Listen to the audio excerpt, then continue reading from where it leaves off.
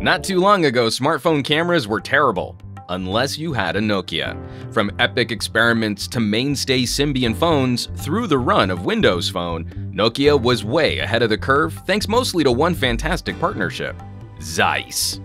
Easily the crown jewel feature for Nokia faithful, Zeiss brought mobile camera tech to the modern era, co-developing software and hardware which rivaled small consumer point-and-shoot cameras. There's many a mobile photog holding on to choice devices like the Lumia 1020.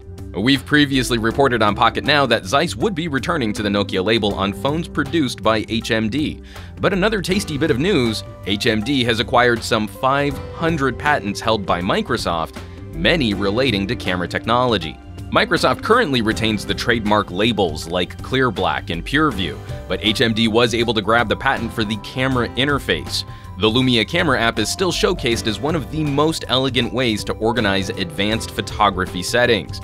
The first Nokia flagship under HMD is right around the corner with a dual camera system in tow.